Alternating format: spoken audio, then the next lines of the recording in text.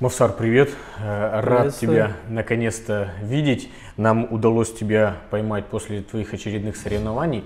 Расскажи, с каких соревнований ты сюда приехал, что за турнир был, как результаты? Спасибо, что пригласили, что выделяете внимание, цените то, что делаю. Огромная благодарность. Соревнования, ну, ты сам наблюдал, видел, соревнования были уже финал Кубка Вооруженных сил имени Востротина, генерал-полковника.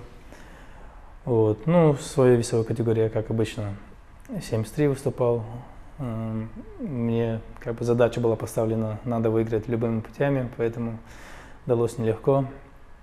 Вот. Но на этот раз я неправильно подошел чуть-чуть с весом.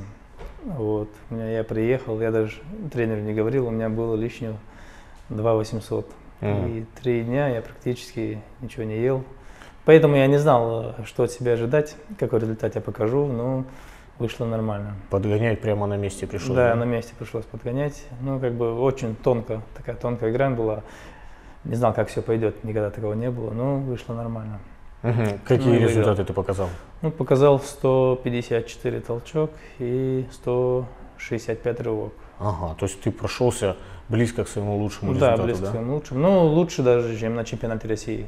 На чемпионате России у меня было 235 сумма, а тут 236,5. Даже еще добавил, да? Да, добавил. А вот смотри как, то есть ты совсем недавно выступал на чемпионате России, и сейчас ты находишься на стадии подготовки к чемпионату мира. И вот как у тебя такой промежуточный старт? Ну, во-первых, приходится держать, да, форму на протяжении вот такого времени. Как вот, то есть стараешься допустим, держать? У меня даже, ну, как у многих, у меня нет такого там промежутка подготовки, отдыха, такого именно в тренировочном плане у меня такого нет. Я как бы всегда работаю на результат, чтобы результат был всегда стабильный. Когда у меня есть стабильный результат, мне спокойно на душе.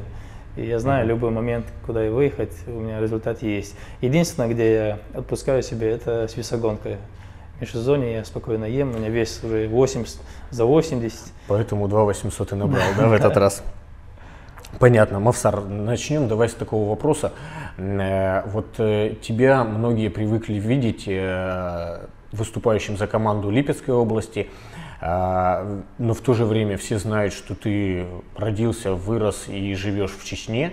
И вот сейчас на как раз прошедшем чемпионате России ты выступал уже за Калужскую область. То есть вот как бы ты такой представитель одновременно 3 регионов. Вот расскажи, как все-таки твоя принадлежность к какому региону? Ну, можно сказать, ко всем. Ну, в каждом регионе, так скажем, в каждой республике относительно есть причины, что меня связывает, что связывало. Ну да, я родился, вырос в Чечне, в Урус-Мартановском районе, вот, и школу закончил, и в 2006 я поехал в Липецкую область, город Елец. Сначала я поступил в медицинский колледж, медколледж, и в дальнейшем хотел уже на высшее идти, на медика. И вот, ну, судьба так сложилась в медицине, как бы, ну, меня переманил спорт. Как бы, как и любой мужчина, я с детства мечтал добиться чего-то, быть сильным в чем-то. Я не знал в чем, но в чем-то я хотел быть лучше, сильным, можно сказать, в мире. То есть там ты и начал заниматься гиревым вот спортом? Там 2000 уже, ну, я учился, как бы, ну, ходил так обычно в спортзал, у нас был на базе колледжа, ходил в колледже на спортзал, и такой городской спортзал. И даже потом в конце 2009 декабря было, я помню, ну, начал с 2010 года. Ну, я в спортзале занимался всегда. Ну, я после занятий всегда в спортзал, учеба, домой, как бы, такой график у меня был.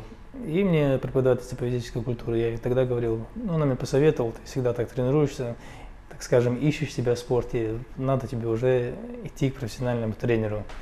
И вот они мне посоветовали, есть у нас школа Олимпийского резерва «Спартак», где заслуженный тренер, вот, Игорь Витальевич, вот сходи к нему, у него там штанга, гири, вот, ты найдешь себя там. Ну, я так и сходил. И там и остался. Там и да, остался. Ну, вот там мы познакомились с Игорем Витальевичем. Ну, тогда у них школа была, они еще, я помню, в 2006, если не ошибаюсь, они выиграли эстафету чемпионата России. Ну, команда была такая вообще. Ну, Елецкую школу мы знаем. Да, она была такая на высоте, и тогда еще Андрей Кравцов был там на победной серии, там просто зверюга. Да, ну, там было много сильных спортсменов, да, и, в общем-то... Именно тот момент, когда я пришел, это был 2010, я еще поначалу помню, там Андрюх просто Паша весь уже. Ну да, и начал становиться одним из спортсменов этой сильной команды. Ну, мне повезло с Игорем Витальевичем. Я изначально первый раз пришел, хотя они уже не нуждались особо, так скажем, в спортсменах. Он ко мне проявил интерес, можно сказать, в какой-то степени пожалел. Видит, бедный студент ходит, ищет себя. Он, ну да, сказал, да, вот так, хочешь штанга, хоть гирями, вот занимайся, допустим, показал мне вот Андрей Кравцов, там, сколько там, 7-8-кратный был тогда чемпион, рекордсмен мира, вот, чемпион, вот у него такой результат, у него такой результат. Вот, если захочешь, ты можешь тоже стать таким сильным. Но мне поначалу казалось, что он чисто, чтобы утешить меня, говорит. Ага. Вот, оказывается, он видел меня. И потом, после окончания колледжа, ты вернулся на родину. Я еще в в колледже учился, да, я уже выполнил норматив мастера спорта, и Игорь Витальевич говорит, ну, какие планы? Ну, я, говорю, на Начал еду. И вот он мне говорит, давай мы поможем тебе, поступишь в университет, уже там Елецкий государственный университет физической культуры. Мы тебе поможем, устроишься, будешь за университет выступать, за нас, как мы тебе будем помогать с выездами, с этими делами. В будущем есть у тебя хорошая карьера спортивная, есть желание продолжать. Ну, я согласился. Ну, я потом уже поступил в университет, спортивный факультет, и там свободно, как это назывался, свободный график, когда на задание дают на семестр, на полгода, и я уезжал. И на сессию я приезжал, год, 2-3 раза я приезжал, и я жил, уже работал в Чечне. И как в твоем графике, в твоей жизни нарисовалась Калуга? Калуга, ну, Калуга тоже, ну, получается, буквально с прошлого года. Ну, будем говорить как есть. Вот. Ну, с Игорем Витальевичем у меня, да, отношения были отличные, все хорошо. И я скажу, всю свою оставшуюся жизнь я перед ним буду в долгу. Все было хорошо. Андрей Кравцов тоже много мне помогал. Для меня был примером, я, можно сказать, относительно спортивного результата. Всегда равнялся на него, как характер, как целеустремленность, как он терпит на тренировках. Я же все это вижу, я начинал. Вот. Все было шикарно, команда, все ко мне относились хорошо. И вопрос был в финансовом плане. В финансовом плане, как-никак выезды, все это. И у меня там была ставка небольшая. Ну, там копейки платили. В Ельце, в смысле? Да, в Ельце. Ну, как у всех. И, ну, Игорь Витальевич тоже хотел, чтобы мне когда помогали. И Виталий же мне говорил, и я сам когда думал, ну, надо Россию выиграть, потом поставить на хорошую ставку, в ЦСП может. Вот, и тогда, как говорится, заживем. Надо Россию выиграть. И я сам уже ничего не просил, пока у меня нет достойного результата, я как бы работал на результат. И все, получается, в 2019 году я настраиваюсь, выигрываю Россию, приезжаю, думаю, все, сейчас меня поставят на ставку, как говорится, заживем. И мне звонят со спортшколы, приезжаю, думаю, сейчас нормально все. Я приезжаю, мне говорят, тебя сократили. Даже, то есть наоборот? Наоборот, даже это 5-6 тысяч меня сократили. Я говорю, как так? Ну, не олимпийский вид, у нас как бы идет сокращение. Я говорю, у нас что, олимпийские чемпионы есть? А школа какие виды спорта культивирует? Там дзюдо, самбо, гири, тяжелая атлетика, вот, так как я знаю. Ну, это олимпийского резерва, спортивная школа городская. Я говорю, у нас что, олимпийских чемпионов, что ли? Если я мешал бы какому-то олимпийскому чемпиону, я понимаю, у нас и не олимпийских нет, так скажем, сборников. Я-то выиграл в чемпионат России, говорю, если я сейчас с этим результатом поеду на чемпионат мира, я выиграю чемпионат мира, я вам обещаю рекорд мира. Я говорю, как вы вообще сокращаете? Ну, короче, ну, потом Игорь Витальевич тоже расстроился, как так вы, единственный член сборной от области, попал в состав сборной, едет на чемпионат мира, вы сокращаете. Ну, короче, разговоры разговорами. Ну, я тоже говорю, Игорь Витальевич, давайте сейчас не будем ни с кем ругаться, ничего, поедем на чемпионат мира, я достойно там выступлю, я говорю, я обещаю вам, если живым доберусь оттуда, я выиграю, установлю рекорд, потом уже как бы с поднятой головой предъявим, мы чемпионы мира, мы рекордсмены мира, давайте нам положенную ставку и все дела. Какой там, уже перед чемпионатом мира мне отказывают даже в командировке. Не то, что там премии, там ставка, мне даже командировку не оплачивают, мне даже дорогу не оплачивают, денег нет. И дошло вплоть до того, что я губернатору писал, потом подключился. Губернатору Липецкой области, да. Потом через весь спорткомитет такую панику подняли, потом обещали меня и Игоря Витальевича отправить откомандировать. В конечном итоге остался я один. Я поехал за свои, по приезду мне толком ничего не оплатили. Вот. И потом обещали, ну потом Игорь Витальевич во все инстанции пишет и обращается, но никак не отзывается. Я уже не знаю, что делать. Игорь Витальевич тоже злится. Я говорю, Игорь Витальевич, будет так, как вы скажете, что мне делать, я к вашим услугам, так скажем. Ну, как сказать, нам обещали, но везде закрывали двери. То, что не олимпийские, везде они олимпийские, не олимпийские. Ну, то есть поддержки не было? Поддержки никакого не было. Ну, потом Игорь Витальевич тоже, ну, нам до последнего обещали, ставку сделают. Я потом непосредственно директору ЦСП говорю, я не прошу большие деньги, я не прошу премии. Там других регионов, да, мы знаем, хорошие премии платят за мир, за рекорд. Я говорю, мне ничего не надо, мне просто оплачивать дорогу и просто содержать именно те средства, чтобы я мог ездить на эти же соревнования за эту же область. Я говорю, мне ничего не надо. И все это из-за тренера, из-за команды. Вот из-за того, что я с ними начал, я хочу с ними закончить, я говорю. Но они говорят, хорошо, постараемся. Потом конец года непосредственно мне сами не перезвонили. Нам, конечно, жаль, ты хороший спортсмен. Ну, так ничего не вышло. Нам придется с вами расстаться, найдите себе другую команду, переходите. Ну и вот. Ну я потом Игорю Витальевичу говорю, так, и мне перезванивают, мне говорят, чтобы я перешел за другой регион. Ну Игорь Витальевич тоже говорит, ну что, жить-то надо. Но он мне предлагает, ну давай попробуем, позвоним Кириллу за Санкт-Петербург, у него команда хорошая, как бы и по плане финансирования, может они тебя возьмут. Я говорю, а мне как бы на душе всегда мне нравилась команда Калужской области. Я как бы всегда вижу, они дружно, как бы все спортсмены, независимо от возраста, слушаются тренера. Тренер как бы всегда за команду заступается. Ну такая, скажем, большая спортивная семья. Мне как бы нравилась их команда, так скажем. И по расстоянию для меня удобно Калуга была. Допустим, я прилетел в Москву и сразу за машине можно до Калуги, а до Питера мне с пересадками добираться. Ну, то есть инициатором выбора региона ты был сам? Да, я сам. Мне в первую очередь мне самому хотелось за Калугу. Ну, я не знал, как там дела обстоят. Я позвонил Трофимову, вот я говорю, так дела так обстоят, у меня возникли вопросы с Липецком. Я бы пожелал выступать за вашу команду, перейти за Калужскую область. Ну, он сказал, да, и результат я вижу, результат стабильный, нам бы это было интересен. Главное, чтобы не был против тренер. Если Игорь Витальевич дает добро, мы только за. Ну, я потом Игорь Витальевич перезваниваю, говорю, так. Я думаю, лучше за Калугу попробуем. Ну, Игорь Витальевич потом позвонил Трофимову, сказал, да, мы не против, дела так обстоят. Ну, давайте, пусть он будет выступать за вас. Вот. Ну, тогда давай везде по чуть-чуть. О твоих тренировках как раз поговорим. Ведь ты стал толкать 150 подъемов далеко не сразу. И вот как ты думаешь, что вот, ну, основное, может, какие-то секреты в тренировках, или вот какая обязательная часть тренировок, ну, вот, приводит к какому-то такому, назовем так, гроссмейстерскому результату? Ну, повышению такого результата, объема, я еще у Виталича начал. Ну, как бы, допустим, у Андрея Кравцова вообще другая система тренировок, у меня была вообще другая вот в последнее время. Вот. Ну, Игорь Витальевич меня тоже начал по своей системе тренировать. Ну, в чем? Ну, там обычно, как у всех было там. Ну, основная тренировка, ну, разминка, гиревая тренировка, потом закачка со штангой, подседы, выпрыгивание, там, полуприседы, ну, там, жимы за головы, там, все это было. Мне как-то надоедало, мне хотелось больше гири толкать. Как бы я гири натолкаю, мне как бы не хватает, но потом идти вот это все делать, как бы мне все-таки тянуло побольше гирем. И потом в один прекрасный день я говорю, Игорь Витальевич, я все это не хочу делать, мне это не нравится. Давайте я лучше еще больше буду поднимать гирем.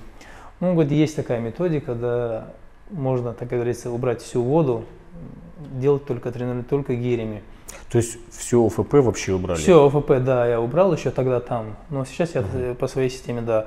Допустим, именно тренировочный с гирями день гирь, я ОФП вообще не делаю. Допустим, у меня есть день толчка, я в этот день толкаю, как говорится, до посинения. Ну, вот до посинения это сколько? Ну, лучший мой объем, так скажу, лучший объем У меня было ровно за час 32-шками 500 раз. 500 раз. Это примерно в каком режиме? В режиме, то есть это короткими допустим, подходами? Это вышло, допустим, сейчас смотрю, минута толкает темпом 15, 50 секунд отдыха. Минута толкает темпом 15, 50 секунд отдыха. И так ровно идешь, если не ошибаюсь, то ли 36 подходов, то ли 37 подходов у тебя выходит, минута через 50 секунд. И 50 секунд делается для того, чтобы вложиться за час. Если минут через минуту уже не вкладываешься, а тут ты вкладываешься и выходит ровно 500 раз. Да. Ну, вот а в среднем, допустим, средняя толчковая тренировка, объем, так скажем, это минимум 300. Такая хорошая тренировка это 400. Ну вот эти объемы ты набираешь именно вот такими короткими подходами, да? Да. Но вот я знаю, что ты сам рассказывал, что ты и проходки, длинные подходы тоже довольно часто допустим, делаешь. Тренировочный цикл у меня неделя, допустим, за эту неделю, ну бывает, может, 10 дней, если там что-то форс-мажорная ситуация. Вот цикл тренировочный, за этот цикл у меня должен быть хороший объем один и одна прикидка. Вот, допустим, я как подход делаю.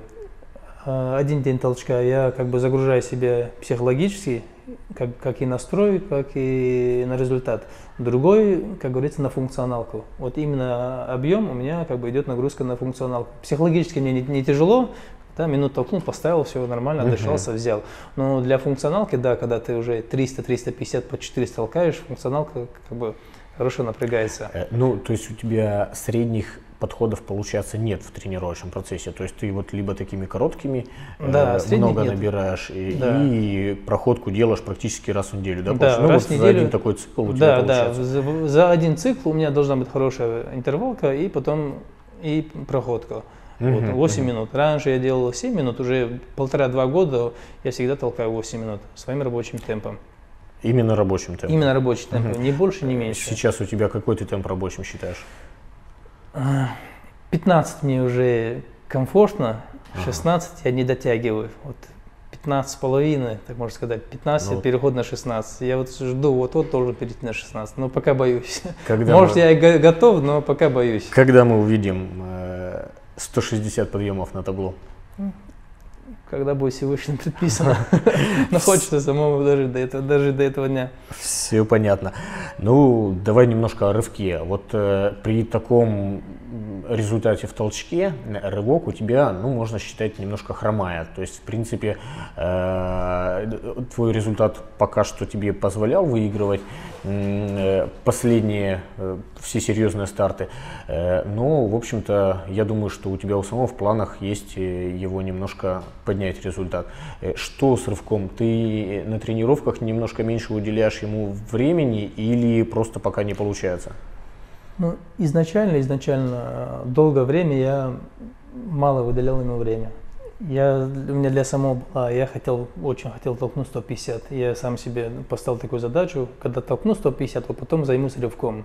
Я просто чуть-чуть ее делал и всегда работал на толчок. Вот после 150 я уже как бы взялся, можно сказать, за рывок. И как бы все равно я пришел к мнению, еще в 2013 или 2014 мне Денис Васильев сказал, еще в Москве выступали по приставам, он мне еще тогда сказал, типа, не переживай, рывок придет.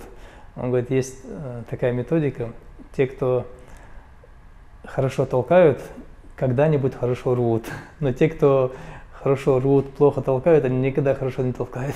А Денис Васильев, он ведь тоже с вашей липецкой команды был, правильно? Еще он, да, выступал за нас, выступал. И вот, ну, в конечном итоге я к этому пришел. Я рвал плохо, толкал хорошо. Толчок сохранился, сейчас уже рывок по чуть-чуть прибавляется. Ну, по чуть-чуть прибавляется, да? Ну, а так вот в двух словах, как сейчас тренируешь рывок? Ну, сейчас вот-вот, можно сказать, я уже понимаю, как надо рвать. Раньше я не понимал. Вот даже люди, которые хорошо рвут, они не могут описать, как они рвут. Они могут показать технику, да? Да, именно технику. Вот есть люди, многие, к которым я даже обращался, они показывают, как они рвут, но мало кто может тебе рассказать, как правильно надо рвать. Вот. Ну, сейчас именно вот Сергей Меркулин мне рассказал, это как художники говорят, они картины не рисуют, а пишут. Вот рывок тоже надо рассказать, а не показать.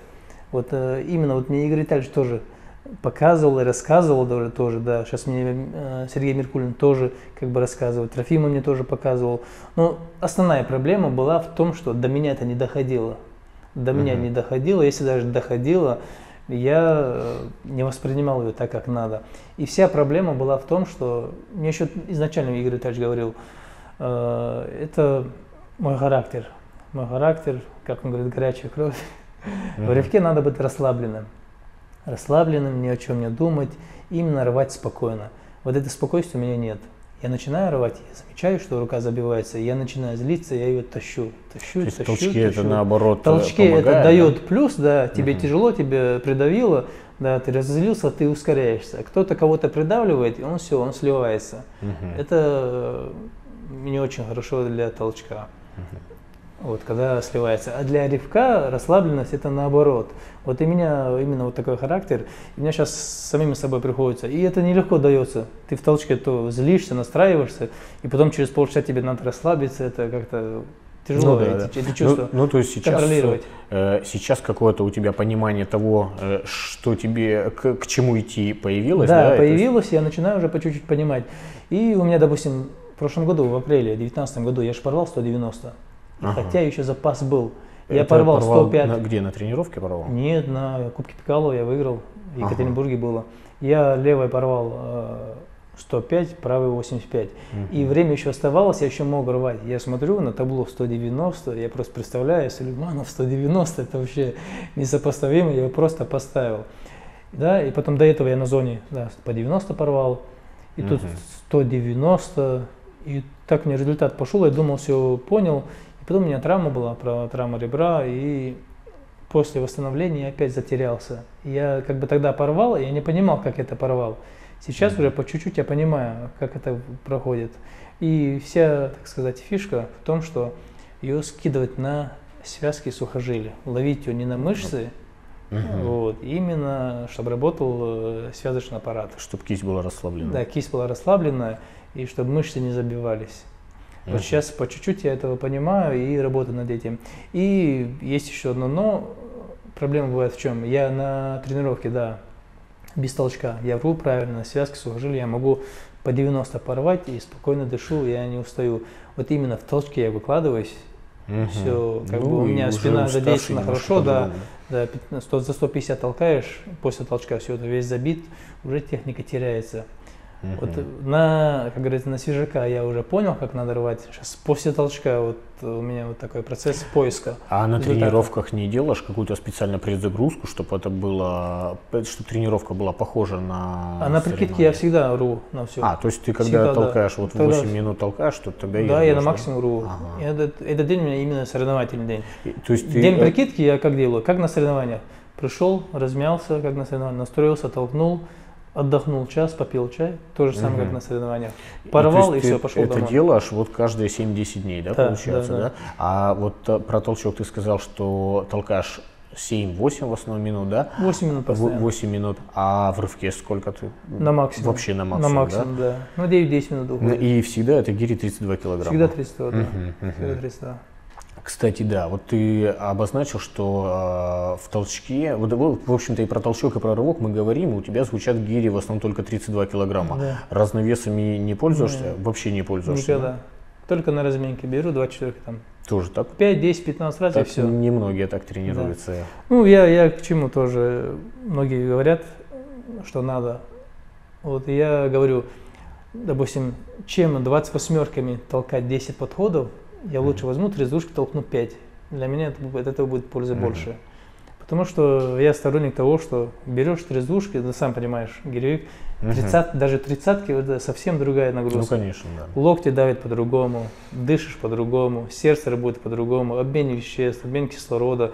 Организм уже, соответственно, на все на другое уже настраивается. Берешь трезвушки, все, уже там каждая клетка настраивается по 32 килограммов гири. Ну тут, возможно, опять же, на вкус и цвет приятия или нет, потому что ведь, в принципе, обычно разновесы чем и ценят, что можно немножко в разных режимах поработать на тренировке. Единственное преимущество, мне кажется, в разновесе, поменьше весами, это в том, что меньше травмоопасности.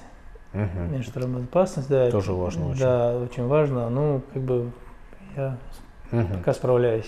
А что скажешь по длинному циклу? Вот я не припомню, чтобы ты когда-то выступал. Вообще практикуешь тренировки, выступления? Я один раз выступил по циклу. Это получилось спонтанно. Я в прошлом году с чемпионата России ехал. Вот, и мы ехали, у нас команда готовилась, у нас 2 состава по длинному циклу и по двоеборью. Вот, я был в двоеборье, а команда была по циклу. И за 2 дня у нас один циклист выбил из-за травмы с команды. А у нас результат был притык, нам надо было выиграть. И командир там разозлился, разочарован, как же так, сейчас у нас нет циклиста, мы проиграем. Пришлось заменять, да? Да, пришлось заменять. Кого ставить? А мне еще на двоеборье надо. Я говорю, давайте я попробую. А так вывезешь? Я говорю, постараюсь. И все. И я никогда не циклил. Просто ради интереса с первого раза зашел и 65 нациклил. 65. То есть не тренировался? Не тренируюсь, я не знаю. Я даже не знал, какой темп брать. Я думал, примерно 6 темпом пойду. Вот, ну, 50 я должен дотянуть. Я смотрю, так легко идет. На самом деле, без тренировок довольно неплохой результат. Да. Ну, под 80 можно было. Под 80 а можно не было. думал попробовать подготовиться и выступить? Если бы под 80 поднял, я думаю, что хорошую бы конкуренцию составил. Ну, мне, честно, вот, не в обиду циклиста, мне он не нравится. Не нравится? Да? Не нравится. Просто именно в плане зрелищности. Да, там я ребятам говорю, да, вы пашете, тащите там 5-6 минут. Да, уже ты выложился, ты терпишь, а на табло там 35-40. Ну да. Это не зрелищно. Да. А в классике, да, ты идешь, там, прошло там 5-6 минут, уже результат под 100. Там уже более красивые, как бы. Ну, я не сторонник цикла относительно себя. Травму очень много, спину загружаешь. Может, я неправильно как бы воспринимаю это, но большинство циклистов очень такие травмированные. Тех, которые я знаю. Понятно. Расскажи еще, вот в тренировочном плане беговая подготовка присутствует у тебя? В принципе, я особо не бегаю. Не бегаешь? А чем-то заменяешь? Какие-то кардиотренировки есть? Нет. Обычно я сейчас начал по утрам делать зарядку, бег. Именно для того, чтобы мне сказали, на УЗИ у меня расширение левого желудочка, сердце как бы перегружено. И именно для сердца я начал по утрам бегать. Там 7 километров, в среднем 7 километров. Ну, это в легком темпе, да? Ну, примерно темп 5, когда там 4:40, 5:30. Вот, в среднем там 30-35 минут. Вот. Ну, разминка, точнее, закачиваю поясницу. Вот, пробежался. Это все по утрам? Это по утрам не входит в основной тренировочный процесс? Это по утрам. Да? У меня проблема была еще перед миром с поясницей, у меня протрузии были. Вот, как бы мне надо закачивать поясницы, всегда спину закачать, как бы сердце прокачать. И когда если все это с тренировками свести, у меня времени вот там 4-5 часов выходило. Вот я как делал, я как бы, так сказать, лечебные процедуры перенес на утро. Я утром там спину закачаю, пробежаться, там холодной водой облиться, метод закаливания. Все это на утро, все потом остановился, а потом после обеда тренировка чисто гиревая. Основная тренировка. Основная тренировка, да, чисто гиревая. Ну, там я выходит там, в среднем там 3-3,5 до 4 часов там, и там час-полтора утром. Мовсар, у тебя из твоих соревнований самые такие вот значимые победы — это последние самых важных 3 старта из российских, я имею в виду, соревнований. Это чемпионат и Кубок России 2019 года и вот прошедший чемпионат России 2020 года. И на всех этих стартах ты выигрывал, нелегко победа давалась. Вот чемпионат России 2019 года в Казани ты выиграл всего лишь в сумме двоеборья 2 подъема у, по-моему, Кости Баева. Да. Дальше на Кубке России того же 2019 года в Томске ты выиграл вообще только 1,5 подъема у Хвостова. И вот сейчас на чемпионате России опять всего лишь 1,5 подъема. Владимир Бобров был, да, за тобой, да, вторым. То есть при сумме, когда у вас сумма переваливает за 230 очков, вот такая разница там в 1,5-2 подъема, ну просто понятно, что в борьбе победа каждый раз давалась нелегко. Вот хотелось бы о твоих соперниках поговорить. Кто, вот как тебе кажется, кто из соперников, ну скажем так, наиболее сильный, наиболее может кого-то стоит, ну, скажем так, сильнее бояться, или на кого может, от кого ждать в следующий раз какого-то такого выстрела? С кем тяжелее всего будет соревноваться? Ну, если начать с самого начала, когда я уже нацелился на результат, на пьедестал, как бы основным соперником был Хвостов. Это какой год? Александр Хвостов. Ну, вообще, изначально, когда я после мастера уже на пьедестал, ну, зона, Россия, но всегда, в принципе, я целился на Хвостова, как бы ориентировался на его результаты. Но потом резко появился Смирнов, он что-то опять пропал. Ждем его возвращения. Вроде обещает, что вернется. Ну, посмотрим. Ну, будем надеяться. В общем-то, потихоньку возвращается, сейчас за Калугу, результат уже какой-то показывает. Вытаскивать, да. Вот. А про соперников даже не знаю, как сказать. Тут всех надо дооценивать, так скажем. Почему? Потому что я сейчас на России и в Питер я готовился, ехал. Мне мои друзья, допустим, дома говорят: да ладно, мы не сомневаемся, типа, выиграешь сейчас. Я говорю, если спросить у меня, там ситуация была настолько, допустим, скажем, сложная, я мог бы стать первым, я мог бы стать пятым. И со взгляда гиревика тут удивительно ничего не было бы. Ну, да? Очень плотные результаты. Да, вот. Результаты очень плотные. И я, допустим, мое преимущество в чем? Я максимально, так сказать, отрываюсь от них в толчке, чтобы они не догнали меня в рывке. И на рывке я стараюсь максимально вытащить, чтобы они меня не догнали. А они как, допустим, ну, про основную массу, если сказать, они в толчке пытаются меня далеко не отпускать, чтобы в рывке догнать. Вот в чем вся это. Но все равно, если в толчке ты хорошо отрываешься, ну, в рывке поспокойнее. Ну, понятно, некий запас есть, да? Ну, допустим, Бобров, да, он же толкал 151. Если свои чуть за 150 уйдет, тем более сейчас научился рвать, Бобров, да, может дать. Вот сейчас, вот тут начал, Рассадин тоже вообще молодец, он на тренировках 140 толкал, 200 стабильно рвет. Результат уже стабильный станет, 140 тоже даст, так говорится, жару. Баев, если научится толкать 140, тоже 200 стабильно. Вот. Кто еще? Ну, сейчас Плотников Вячеслав, Челябинска. Тоже растет. Тоже, да, растет, тоже юниор, большие перспективы. Мы с Саней уже стареем. Ну, еще...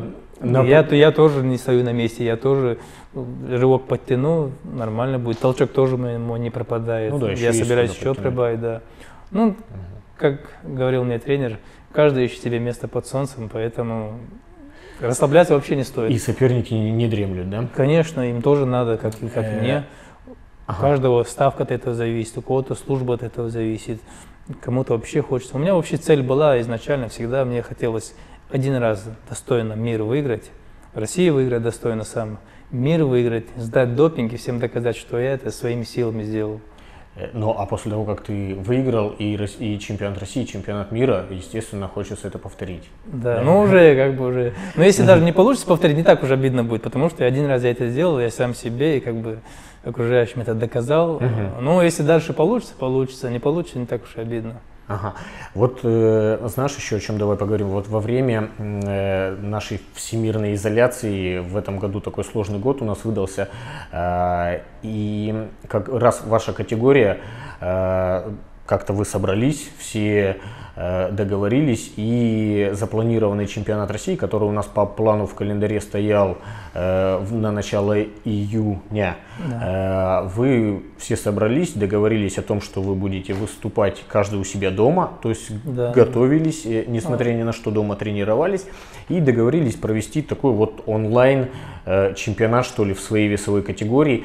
Вот расскажи об этом, как, откуда такая идея возникла, как ребята поддержали это? Ну, идея, можно сказать, была моя. Почему, допустим, я с Рассадиным общался, как бы, да, переписывались, с Хвостовым, допустим, с Баевым, как бы я со всеми, они друг с другом особо редко кто общается, как бы каждый со мной общался. Я думаю, что я буду как бы со всеми по отдельности общаться. Я создал группу, добавил всех, ну, те, которые должен был быть на чемпионате России, нас там человек 6-7.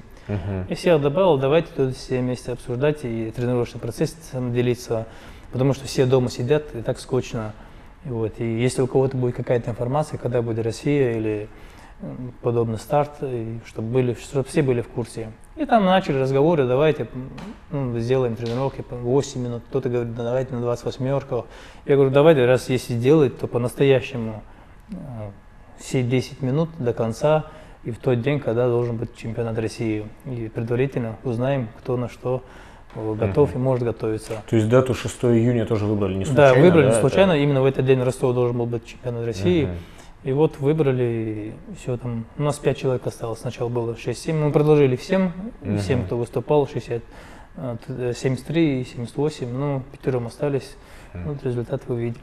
А как вот в том плане, что все вы готовились к этому онлайн-старту, но вы готовились каждый сам один дома, выступать тоже приходилось просто ведь перед камерой? Кто-то на квартире, кто-то там, я тогда в строящемся доме, там кто-то в подъезде. Как вот психологически выступать чисто на камеру и показывать свой максимальный результат? Как я бы сказал, там не легче, чем не на чемпионате России. Такое волнение были, все настрой был, потому что как бы у всех внимание было приковано к этому, к этой зарубе, потому что все сидели дома, делать нечего, как бы каждый увлекается. Ну да, и интерес. Всем интересно было, что из этого выйдет. Да. И поэтому, зная, что за тобой наблюдают, все, пришлось настроиться серьезно. Ну и результаты были у всех очень неплохие. Да, очень, как на России, да, были притык. Все показали максимум. Знаешь, еще о чем хотелось бы поговорить? Смотри, когда любой спортсмен начинает показывать высокие результаты, выигрывает соревнования, и наряду с теми, кто восхищается такими высокими результатами, появляется такое же большое количество людей, ну, назовем так, завистников, которые начинают сомневаться в том, как ты добился этих результатов.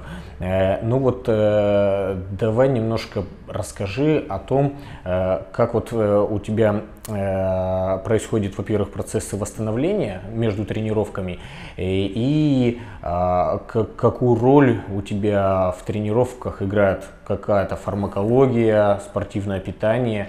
Вот как эта сторона подготовки? Вот и завистники, да, они у всех были, будут, которые в чем-то будут подозревать. Ну, допустим, они же не видят, как мы тренируемся, как мы терпим, как мы пашем, так сказать. Вот элементарно, допустим, моего коллегу, друга, который со мной тренируется, работает в зале, вот Муслим Магомадов, тоже гиревик, рекордсмен по поднятию большой гири. Кстати, хочется отметить, он за 2 минуты гирю 85 килограммов поднял 10 раз. В фильме было, до сих пор рекорд стоит. Вот, он самый, мне, как сказать, он и Сургой Асланбек самый близкий именно относительно гиревого спорта, моего тренировочного процесса. Вот я это к чему? Обычно, если вечером, ночью я опаздываю на тренировки, я ночью все равно доделываю. Когда ночью я в зале остаюсь один, он не уходит из зала, он говорит, сейчас помрешь тут. Он видит, насколько это все, это объем я вытерплю, терплю, делаю. Он говорит, ты весь синий уже, вот, но мне все равно надо закончить свой объем, неважно, или объем, или прикидка, или там рывок. Вот люди этого не видят, да, как ты сильно там поднимаешь, и там часами ты просто весь мокрый тренируешься, и им просто видят, да, я на помосте вышел, там, 15-м иду, в конце ускорился, там, за 20 натолкал, о, да ладно, ему это легко, или он на чем-то. То есть люди это, как говорится, за кадром ничего не видят, поэтому ну вот и расскажи, вот, ну давай со спортивного питания начнем. Вот что сам применяешь из спортивного питания вот и что гиревикам в этом плане, да, у меня поначалу было, мне казалось, что да, спортпит много чего зависит. Я там, да, еще тогда было, еще взял там креатин, там, глютамин, аминокислоты, самой такой хорошей фирмы, все взял, как бы комплексно, думал, сейчас нормально. Вообще 0 изменений. Относительно результата мне это ничего не дало.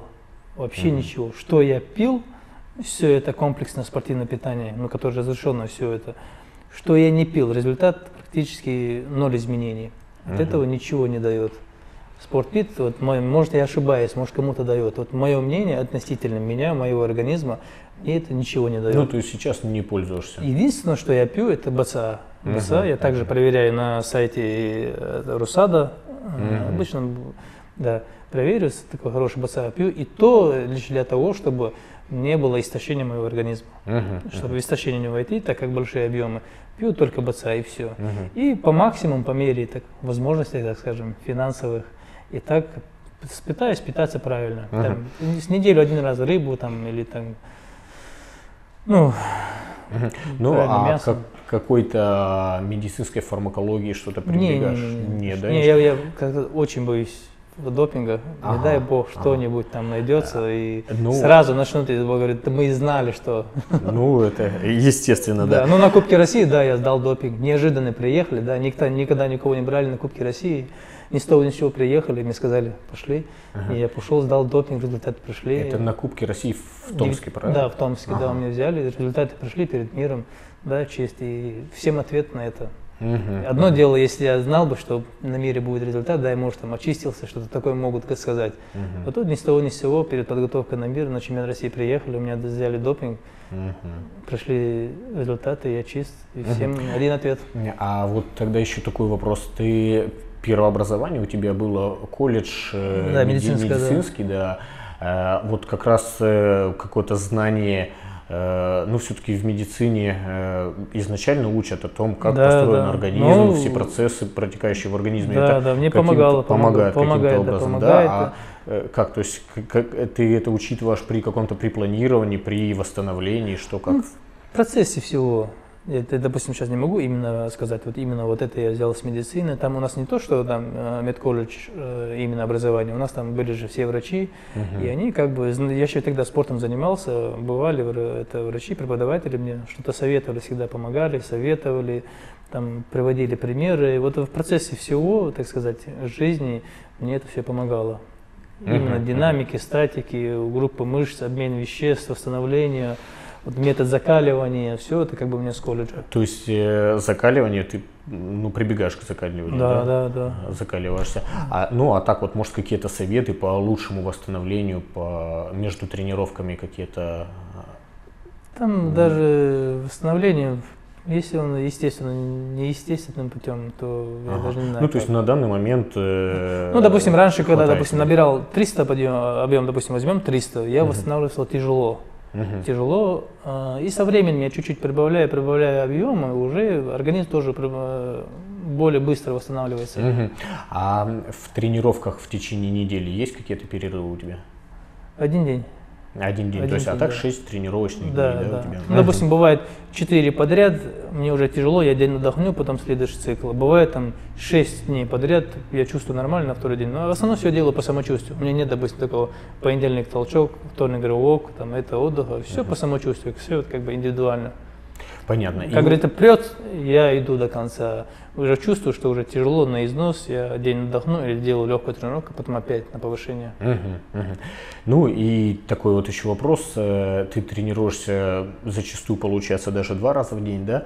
А вот вообще в целом, кроме спорта, тем более спорт, как я понимаю, особых финансовых каких-то финансов не приносит никаких, да, доходов. Вот вообще чем живешь, вот как ты работаешь? Вот я там же, где я занимаюсь, я же там же работаю тренером. Фитнес-тренером. Фитнес-тренером, да. И у меня как бы есть группа ребят, большинство, которые по направлению по кроссфиту. Вот. Ну, есть ребята, которые по чуть-чуть гирями занимаются. А вот ну и так новички, когда приезжают, приходят в зал и как бы ввожу их в курс. А гирями, как вот группы гиревого спорта нет у тебя? Ну, есть ребята, но их немного. Но есть у меня 2 ребят, там несколько раз выигрывали чемпионат Чеченской Республики. Вот. То есть чемпионаты среди студентов у нас проводят. Именно по гиревому спорту, именно по гиревому, да, проводят. И есть такие, допустим, какие-то праздничные мероприятия, тоже гири выставляют. Именно классический гиревой спорт, да, толчок? Да. Ну, обычно на 24. Ну, а как есть какая-то надежда в перспективе, что команду Чеченской Республики мы увидим на соревнованиях? Ну, я надеюсь, есть. Допустим, у меня один парень, молодой, весил там 73 килограмма, он пришел позаниматься туда-все, он такой худой, высокий, я говорю, да ладно тебе это, тебе ничего не светит. Он, да ладно, я смог бы, я говорю, не смог бы. И он за 2 месяца у меня 24 толкнул 101 раз. И мы поспорили с ним на 100 раз, и он толкнул. Толкнул, потом по студентам выиграл республику, так поступает. Ну, ты хороший пример для таких ребят. Есть ребят. Просто проблема в том, что вот мне нечего им обещать. Вот что я им скажу? У нас нет федерации, да, нет финансирования, нет спонсора. Что за это? Им, если даже куда-то выезжать, им надо за свои деньги. Ага. Ну а вот как раз, да, уж ты заговорил на эту тему, а в этом направлении какая-то работа ведется и вообще перспектива какая-то есть, надежда? Я обращался к министру, заместителю министра еще в прошлом году после мира. И мне сказали, так как не олимпийский вид, там уже такая же ситуация. Основной акцент делал на олимпийские виды. Но сейчас у нас новый министр, племянник Рамзана Ахматовича, Хамзат Кадыров. Вот как бы он недавно только стал министром, вроде говорят, будет работать по всем направлениям. Я пока к нему не обращался, у меня график загружен, а вот сейчас, если мир пройдет, после мира, думаю, обратиться и предложить, да, чтобы хоть какое-то начало было, чтобы ребята могли. Ну да, будем надеяться на развитие гиревого спорта у вас в республике. Давай поговорим еще немножко о твоем детстве. У тебя, ну так в истории сложилось, что когда тебе было 5 лет, началась Первая Чеченская война. Вот расскажи немножко, какой след она в твоей жизни оставила, как, ну ты, будучи еще 5-летним ребенком, как это все ощущалось, как все происходило, как это выглядело изнутри? Ну, война, да, была настоящей войной, как бы я все помню. Началось, ну да, мне было 5 лет, и через год я пошел в школу. Школу также у себя в селе. В принципе, все помню, как бомбили, как перестрелки. Вот. Ну, к счастью, с моей семьи, с близких родственников никто не пострадал. Вот. У нас дедушка был очень такой мудрый. Ну, людям вообще-то для того, чтобы выжить, да, так сказать, пропитание, чтобы надо было или к боевикам, или к федералам, где-то надо было находиться. Так простым людям обычно выживать было тяжело. Ну, питаться надо, или сельское хозяйство, заниматься своим, или туда, или туда. И у нас дедушка был такой мудрый, он говорил, ну, моего отца и старшего дядьку, младшего дядьку никуда не пускал, ни туда, говорит, это бардак. Это беспредел, добром это не кончится, сидите дома. Когда рано или поздно закончится, нам проблем не нужны. Как бы нас дедушка всех держал, никого никуда не пускал, ну, из взрослых. Поэтому, слава богу, нас никто не пострадал. Ну, дома у всех пострадали, да. Село бомбили. Я даже помню, нас выселяли в соседнее село, шли ожесточенные бои.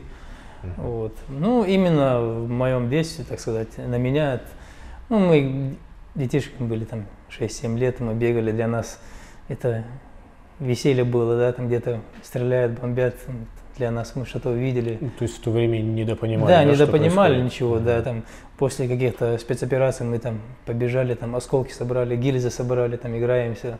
Ну, конечно, за это нас родители так-то ругали, вот, но именно для нас это было веселье. Но сейчас я понимаю, как это сложно, тяжело было родителям, старшим. Потому что я сейчас представляю, если это было бы сейчас, как бы я переживал за своих родителей, родных, было бы очень страшно, так сказать. И был момент, даже людям приходило, простым мирным, приходилось нелегко. Там, так сказать, была такая тонкая грань. Тебя то федералы могли забрать, посчитав пособником боевиков, то на тебя могли наехать боевики, подумав, что ты способствуешь федералам. Поэтому такая тонкая грань, приходилось очень жить мирно, осторожно.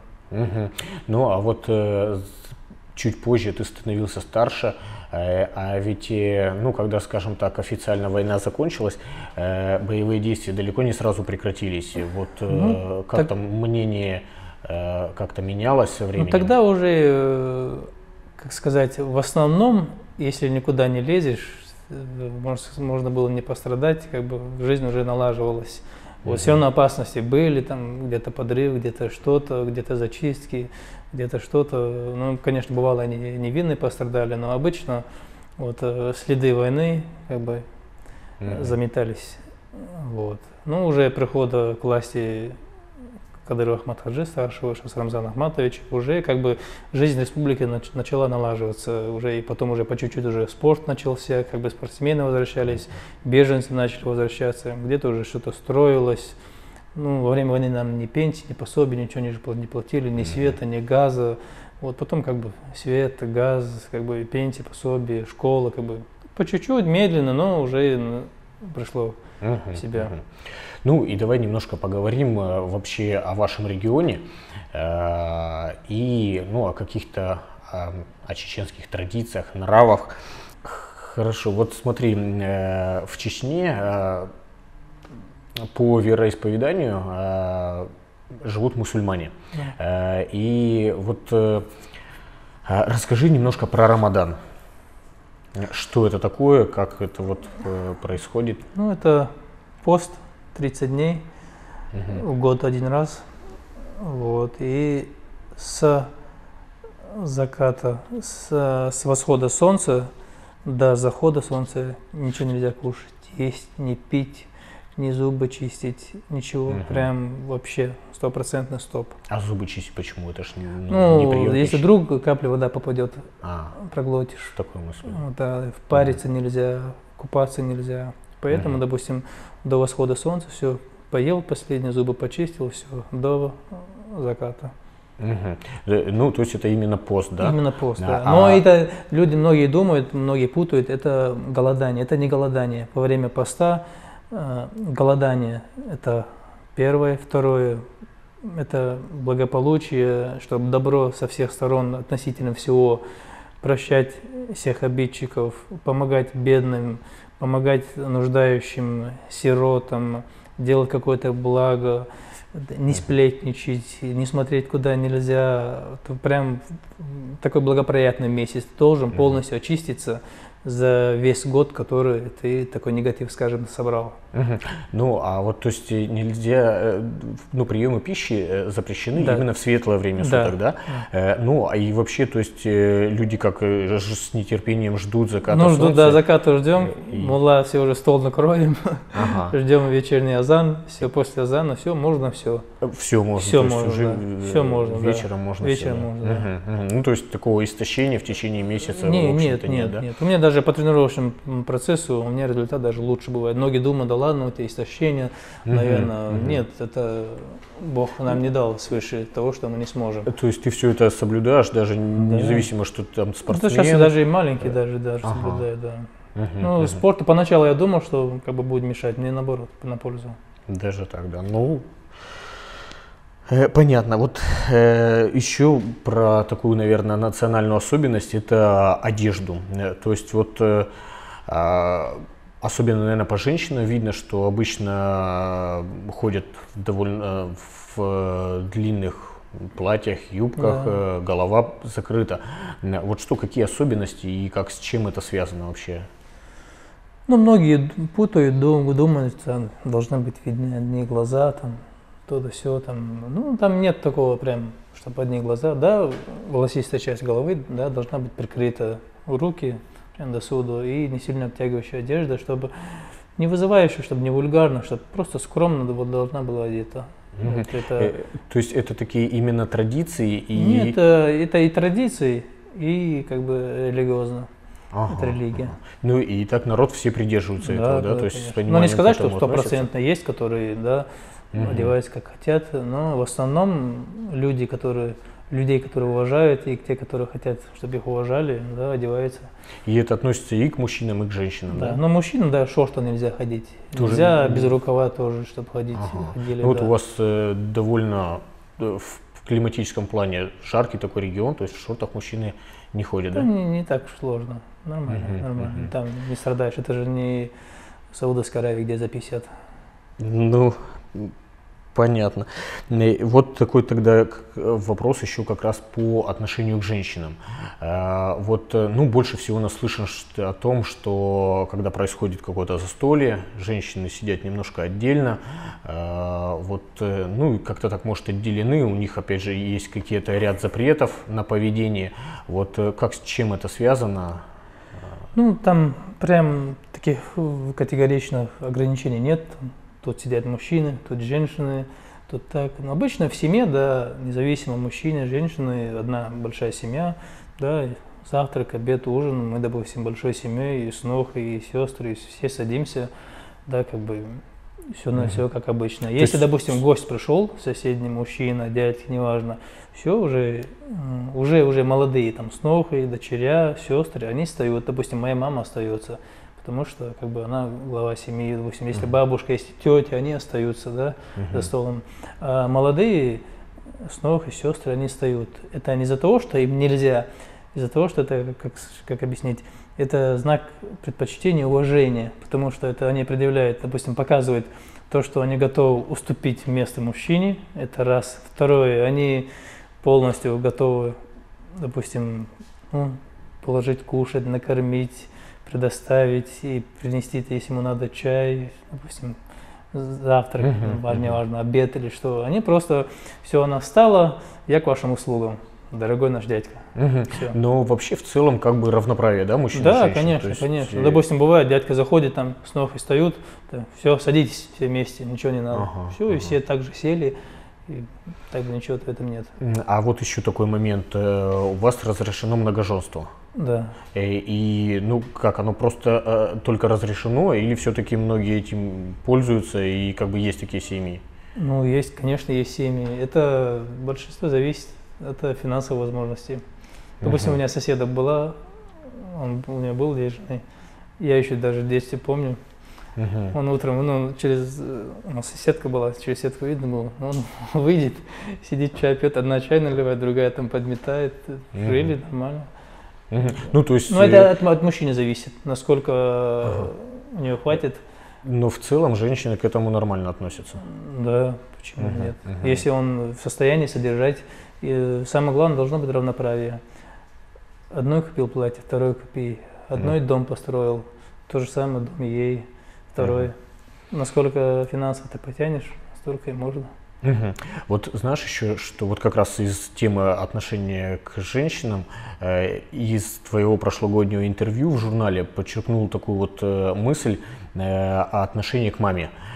Прямо, ну вот как-то я читал, когда прямо так вот, ну, навеяло, что мама — это главный человек в жизни, и, ну, причем это вообще, наверное, у большинства людей такие мысли, но вот почему-то именно от твоих слов мне это как-то очень сильно показалось подчеркнуто. Это тоже какая-то некая национальная черта или что, или... Ну, я думаю, неважно, какая национальность, религия, мама вся должна быть главной. Главное, важное, мама, она как бы, она душа, сердце, она, мне кажется, любая нормальная мама за ребенка жизнь готова быть отдать. Мама, она как бы святое, мягкая, нежная. А папа, да, это мудрость, сила, настойчивость, строгость. Мама, поэтому как бы, ну, это не описать, это надо чувствовать, это надо проявлять, показывать отношения. Не то, что сказать, какая моя мама самая лучшая, потом побежал, за мамой не ухаживаешь, мама дома сидит, как бы, ну, не проявляешь. Все проявляется поступками. Да, стихи можешь писать любое. Вот именно в действиях надо показывать и проявлять. Ну, делать так, чтобы она была счастливой, она ни в чем не нуждалась, она не переживала. Вот. Так, вот, ну, опять же, на самом деле очень теплые слова, но о маме говоришь. А как вот, например, отношение к супруге, оно такое же, как к маме? Ну, какая-то разница есть? Пророк Мухаммад, саллаллаху говорил, что вы относились к своим женам справедливо. Многие думают, о, да ладно, у них там жены, там, все униженные, там, с ними не считаются. Да, считаются и уважают, и все. Ну, так сказать, как бы в словах описать. Рулить им не даем. Ну, то есть в доме мужчина должна быть, да, мужчина. Мужчина сказал, пусть будет так. Ну, в его силах это сделать так, чтобы аккуратно, чтобы мужчина захотел делать, как ей хочется. Но все равно итоговое решение за мужчиной, если он мужчина. Но при этом как бы равноправие соблюдается. Да, там должна быть справедливость. Ну, вроде, Мовсар, спасибо большое за разговор. Вроде мы обо всем поговорили, о спорте и даже вот о вашем регионе. На самом деле очень интересно было услышать. Вот рад был с тобой поговорить. И вам спасибо и за журнал, и за интервью, что цените, выделяете время, интерес проявляете. Вот. Те, которые даже интересовались, кому было интересно, они тоже увидят. Многие там писали, вопросы задавали. Вот они тоже могут услышать. Кому-то понравится, а кому-то все равно будет. Ну, конечно. Всем не угодишь. Всем должно понравиться. Но Да. пожелаем тогда удачи на предстоящем чемпионате мира. Ждем новых грандиозных результатов. Ну, Удачи. Спасибо.